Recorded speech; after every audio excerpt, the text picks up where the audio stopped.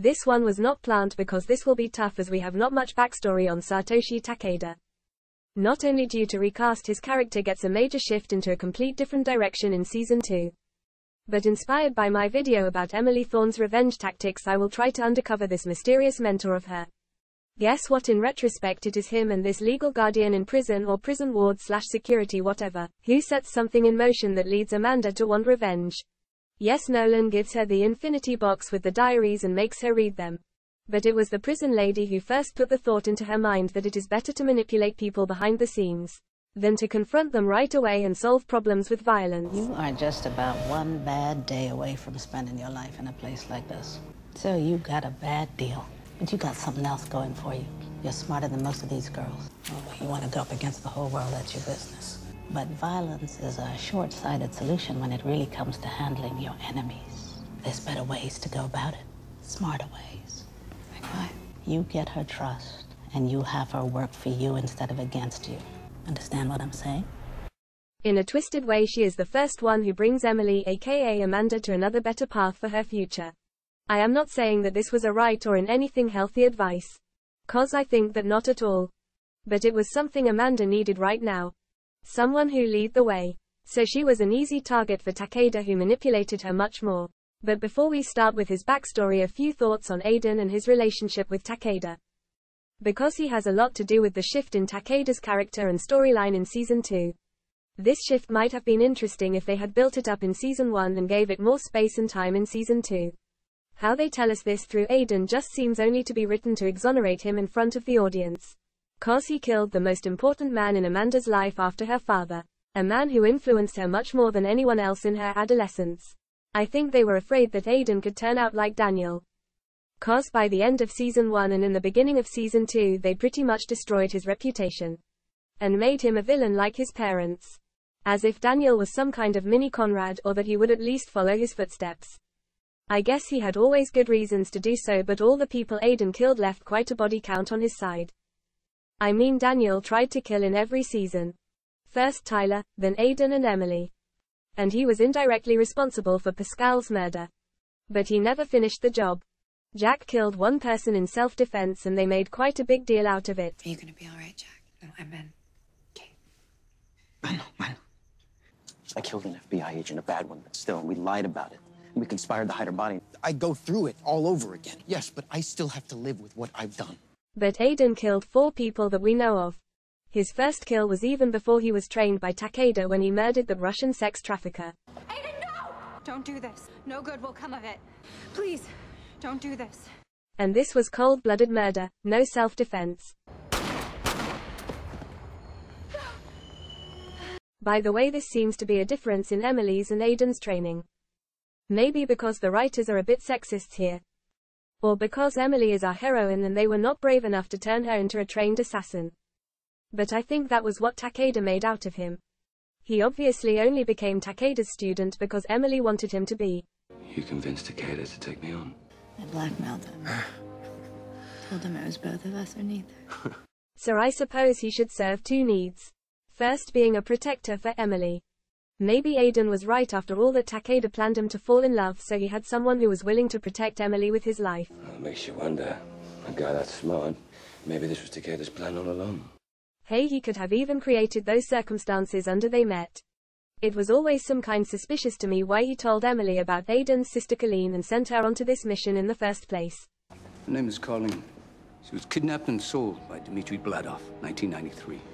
I mean, she already had laid out her plan to start her own revenge mission and was about to leave for the Hamptons. How are your plans against the Graysons? On schedule. I've severed all ties with Noel Core, closed all my bank accounts, set up 6 dummy friends, one of which just bought a building on 57th Street. Turns out, Conrad Grayson was sleeping with one of Victoria's best friends, Lydia Davis. I was working on a strategy to turn their infidelity into my entree. That was before you gave me this diversion. And again, the timeline. What was she doing after this? There are 5 years between this mission in 2006 and her finally going back to the Hamptons in 2011. Was Takeda not convinced that she was ready for this and therefore made her continue her training with him? Did he send her on another mission? I recently purchased this little book they published between seasons, which should fill in some blankets but is seriously poorly written. though the design and the comic-like drawings are not that bad. Anyway, it is not more than a variation of this flashback episode from season 2. Anyway, it seems Aiden is trained in a different way. In order to protect Emily and have someone who can do the job when she is too reluctant. Takeda obviously was from the beginning not convinced that Emily could see her revenge mission through. Maybe he wanted to finish this as his own personal vengeance and Emily should only provide the needed information. So he could have been in the background.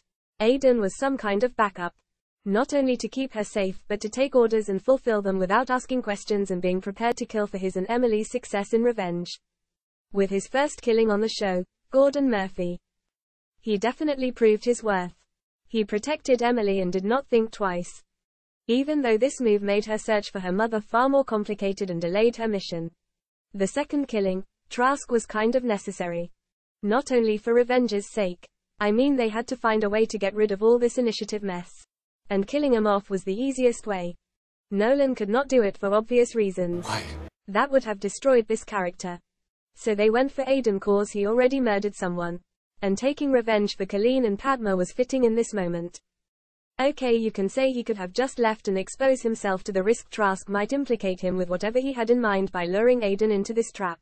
But Aiden is hot-tempered and does not think things through like Emily. So for me this killing was maybe the most fitting for him. It was not in defense. It was solely his decision and it was brutal. Because he did not just shoot him but strangled him. Like with his own death in season 3, the writers of Revenge are quite good in capturing the difference that it makes how you kill someone. Shooting is quick and you mostly have a big distance between murder and victim. But strangulate someone is personal and slow. You can feel the life draining out of someone. Sorry if that is too explicit, but I am watching the vampire show True Blood again. So maybe this is influencing my thoughts on this a tiny little bit. Anyway, shooting is fast and after you pull the trigger there is no way back. But taking a life by strangulation leaves plenty of time for second thoughts. I cannot think of an example in a TV show right now, but I am sure they did play around with this. And showed us a murder attempt in which the potential killer stopped and followed his doubts and conscience that are obviously screaming in such moments. Now to his last killing, Takeda. Killing him off was something I will never understand fully. I get that he became some kind of a threat for Emily and Aiden. By exposing Aiden, you've put both of us at risk. Sub-Zero world when your own sensei stabbed you in the back. You let us both go, and I promise you'll never learn about your true objective. You were never gonna let us go, were you? Though I cannot see why.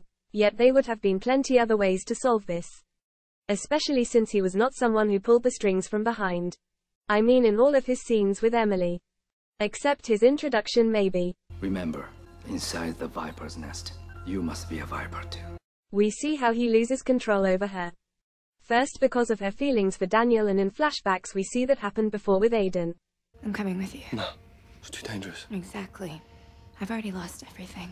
I'm not losing you too. So Emily was already drifting away from him. Okay, she did not question him or his methods and what he taught her. But Aiden would have definitely had an angle to seed some doubts here. In the end he could have just told her right away when he found out what Takeda's hidden agenda was. Tried to stop me and she learns the truth tonight. And if fighting to the death with his former mentor was an extreme move he was willing to make, he could have also used even more extreme measures by exposing him to the Graysons. This could have been a win-win for all. Emily had another scapegoat to show off for all the things she had done in the last year to torture the Graysons and their conspirators.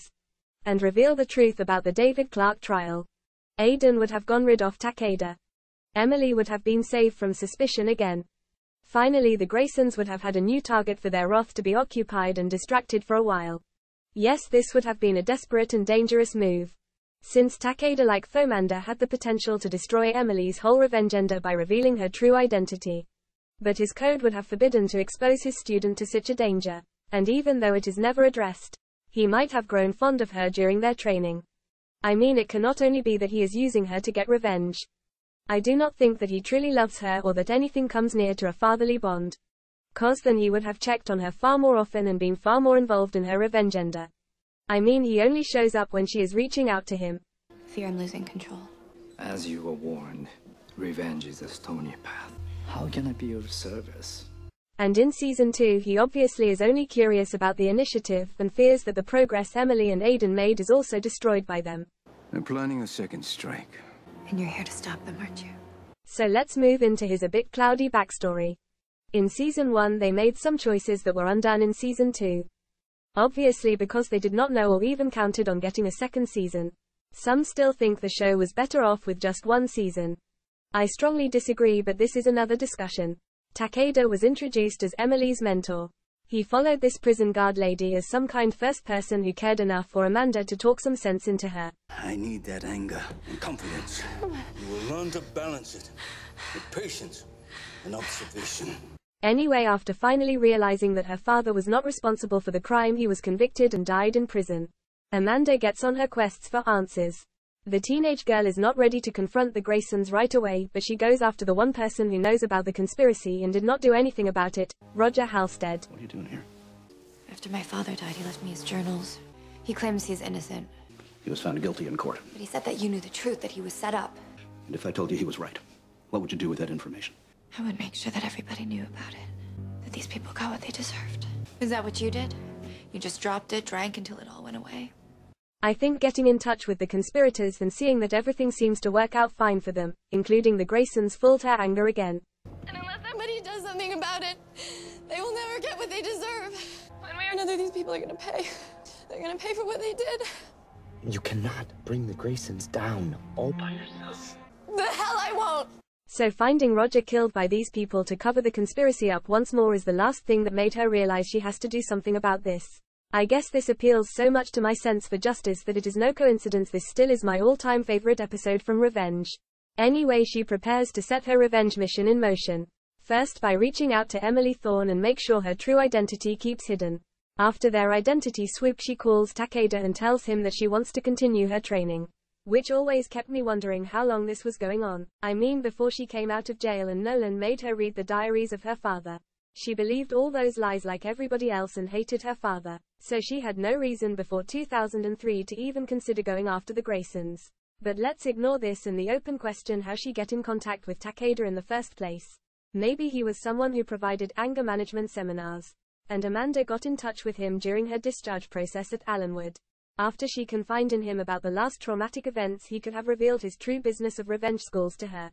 I mean, she inherited a fortune, so she had enough money to afford such kind of special education.